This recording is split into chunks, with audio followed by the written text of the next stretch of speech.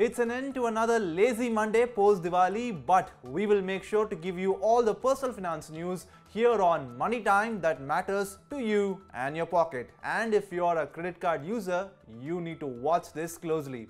Top banks in the country reported a steep fall in credit cards customer base in the second quarter of the current financial year.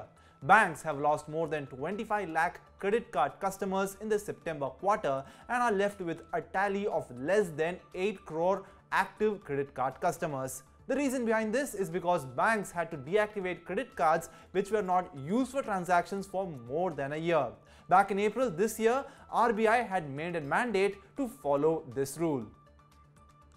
And looks like the wrath of COVID-19 continues in China, with workers in one of the largest iPhone factories quitting their jobs and going back home due to the zero COVID strategy implemented by the Chinese government. China is again worried over outbreak of fresh cases of COVID-19 pandemic, and as a result, government has put strict COVID-19 restrictions in some towns and cities. Reportedly, work has been halted in the Foxconn plant in Zhengzhou where iPhones are assembled. Now this comes at a time where there has been a shortage of iPhone 14 Pro smartphones in India.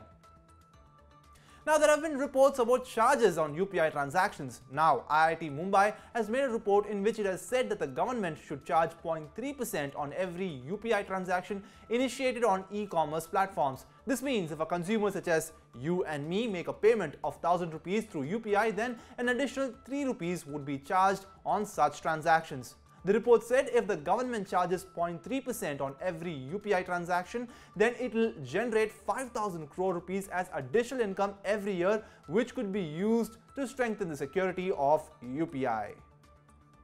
And Federal Bank has launched festive offers on fixed deposits. Bank account holders can get interest of 7% on FDs of 700 days. On 1-year FDs, depositors will only get 5.6% rate of interest, while senior citizens, on the other hand, can get additional rate of 0.65% on all FDs booked for a minimum period of 5 years.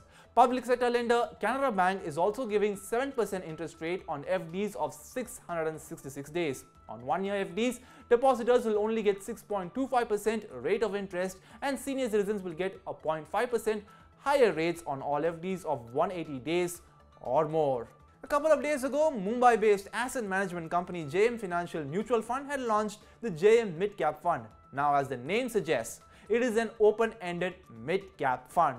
The NFO will close on November 14, 2022.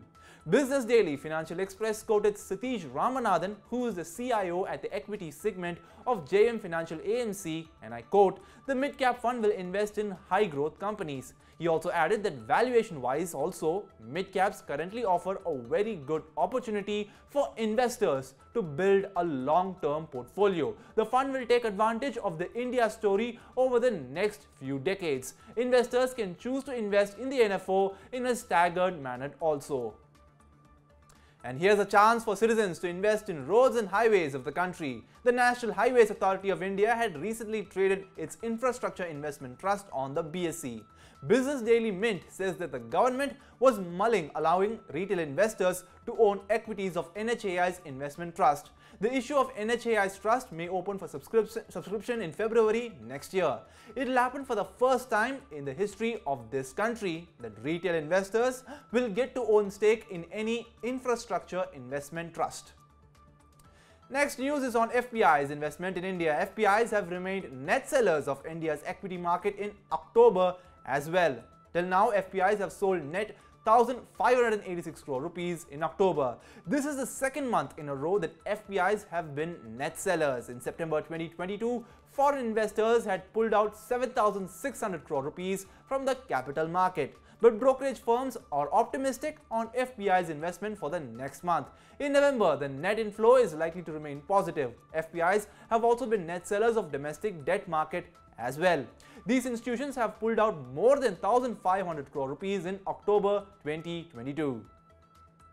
Up next, we move on to IPOs. DCX Systems' 500 crore rupee IPO went on the floors on Monday. This week, a total 4 firms are slated to launch their IPOs. The other 3 firms are Bikaji Foods International, Fusion Microfinance Limited, and Global Health Limited, which operates hospitals under the Medanta brand.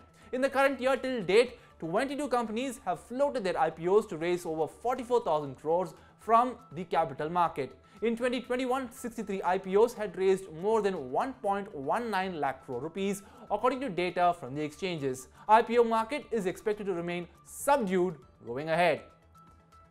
And speaking of IPOs, the initial share sale process of manufacturer of snacks and sweets Bikaji Foods International Limited is slated to hit the floors on November 3, 2022. Bikaji Foods on Monday said it has set a price band of 285 to 300 rupees for its 881 crore rupees IPO. Retail investors will be able to bid for a minimum of 50 equity shares in one lot. The IPOs will be 100% OFS. Promoters and existing shareholders will offload around 2.94 crore equity shares. Bikaji is the largest manufacturer of Bikaneri Bhujia. It is a leading maker of packaged Rasgulla, Son Papdi and Gulab Jamun. And we close today's Money Time with some sweet news from Dalal Street. Benchmark indices Sensex and Nifty ended over 1% higher on Monday. The 30-share BSE Sensex crossed 60,000 mark as it rallied more than 780 points, while the broader NSE Nifty advanced 1.27% to cross 18,000 mark. From the Sensex pack, Ultratech Cement, Mahindra & Mahindra, HDFC, Sun Pharma, HDFC Bank, Larsen & Toubro, Bajaj Finserv and Bajaj Finance were the major winners. International oil benchmark Brent crude was trading at more than $95 per barrel. That's all we have for you on today's Money Time. Do subscribe to the Money9 English's YouTube channel and download the Money9 app from the Google Play Store and App Store if you haven't downloaded yet. This is me Ajay signing off. See you tomorrow at the same time, and until then, take care and good night.